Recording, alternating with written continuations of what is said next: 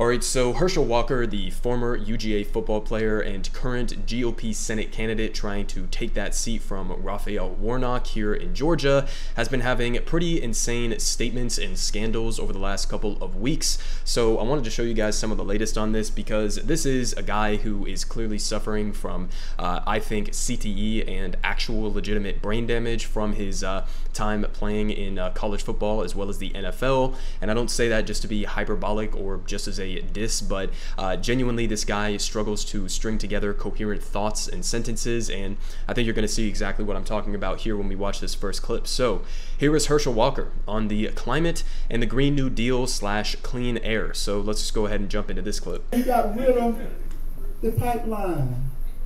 Get rid of the pipeline. Get rid of our energy. Start this downfall because we need energy for everything. Do y'all know that? And they were talking about the Green New Deal. You know, climate change. I'm going to help y'all with that real quickly, and I'm going to do it in the Wrightsville way so you can understand what I'm saying. We, in America, have some of the cleanest air and cleanest water of anybody in the world.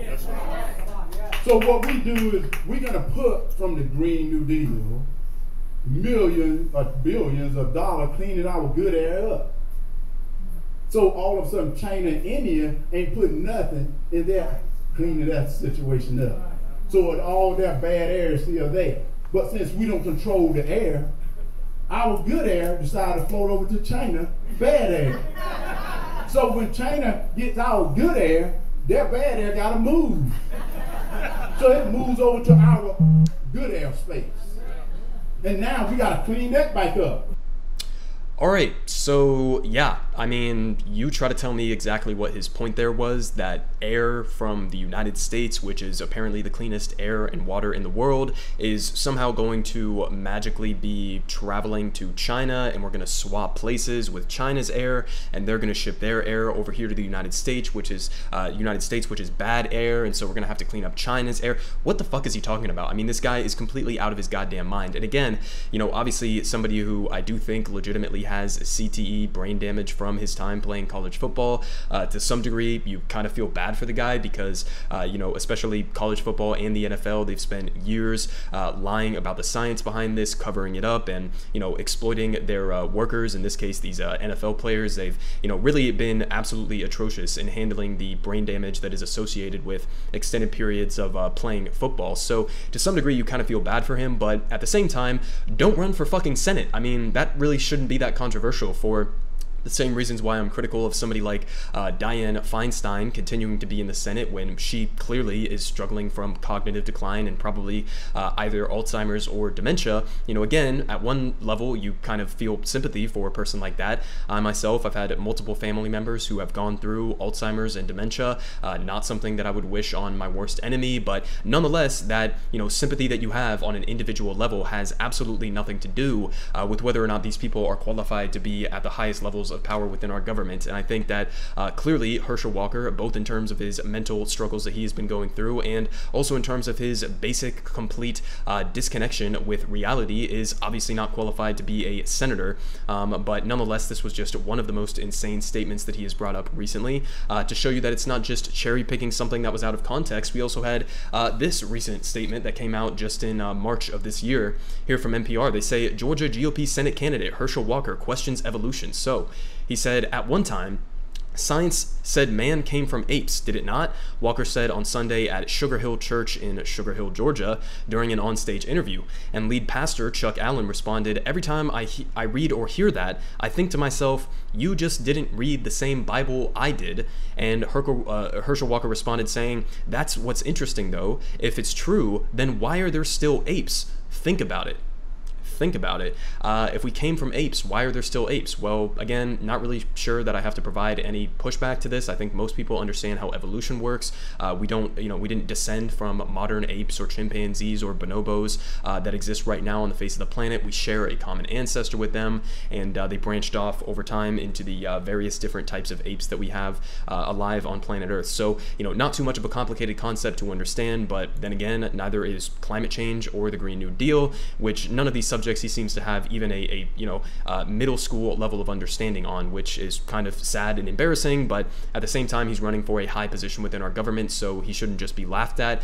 He should also be, firmly pushed back on against these claims that he's making. I don't even think that Herschel Walker honestly could define or outline the basics of what the Green New Deal even is. I think if you asked him, he would probably say something like, well, they want to get rid of your hamburgers and take down planes and shit like that, ignoring the fact that the Green New Deal is mostly, first and foremost, a jobs program for the future, creating millions of good-paying union jobs for the future, sustainability with climate change, and trying to push back against some of the most disastrous consequences that will come as a result of climate change. So, again, not really sure why I'm even providing any actual substantive pushback to this, because he doesn't have any substance in basically any of the statements that he makes. But in addition to these just absolutely idiotic things that he has been saying recently, we also had more scandals on top of that, specifically centering around Herschel Walker lying about the fact that he has multiple kids that he wasn't identifying either to his campaign or to the public. Now, normally you could say this was just like some personal shit. Why does this even matter? Well, it kind of matters because Herschel Walker has been relentlessly attacking the black community specifically for fatherlessness. And so this is a guy who has literally been going out and preaching these values that he himself is not even abiding by literally concealing some of his own children and not being a father to them. So here from Business Insider on some of that controversy, they say Herschel Walker's staff reportedly doesn't trust him after repeated lies about how many children he has. So they say the campaign staff working for Herschel Walker, a Georgia Republican Senate candidate, is reportedly fed up with the former professional football player and his repeated lies about his children. The Daily Beast reported on Thursday that Walker lied to his own campaign staffers for months about children that he had fathered that he kept secret, while simultaneously continuing his years-long crusade against absent fathers. And on June 15th, the Beast broke the news that he heard rumors, or that the rumors about Walker were true, and that he had at least one undisclosed child. And they say up until that point, Walker had only publicly acknowledged one child, his absolutely delusional, conservative, reactionary son, Christian Walker. And they say, according to Thursday's Beast report, Walker's own campaign had anticipated about him lying about his children and had conducted its own research before the news broke. And they say he's lied so much that we don't even know what's true, one campaign advisor told the Daily Beast. So his own campaign staff knew that he was a pathological liar and decided to do research behind his back to uncover that he was hiding multiple other children. And he lied to them about this, okay, even after they had already conducted their own research into this and found out that he did have these other children. But in addition to hiding these other children, they also say here that it's not just the children that gnaw at Walker's staff. According to the Daily Beast, Walker's aides are befuddled by a candidate who won't listen to them. They ridicule his intelligence and fear his mood swings and instability, and this is something that he has a violent history of. They say Walker has been open about his diagnosis of dissociative identity disorder and has said that he was once prone to violent urges. And Cindy Grossman, Walker's ex-wife, alleged that he once pointed a gun at her head and threatened to kill her. So again, not exactly somebody who has the mental capacity or the intelligence or the coherent grasp on reality that would require being a U.S. senator. And so on top of that, we have him going up against Raphael Warnock, who obviously I have plenty of criticisms for. I do think that he's definitely marginally better than most of the other corporate Democrats within the party, but this is who Herschel Walker is going up against. And you can see here from the polling data, we got the RCP average. They say Warnock is only up by 1.6 points, okay, on average, 1.6%. So that's within the margin of error between this guy, Herschel Walker, who literally has no idea what the fuck is going on around him, versus somebody like Raphael Warnock, who, again, I have my many criticisms of him, but the comparison here, I mean, you might as well not do a comparison. There is no comparison between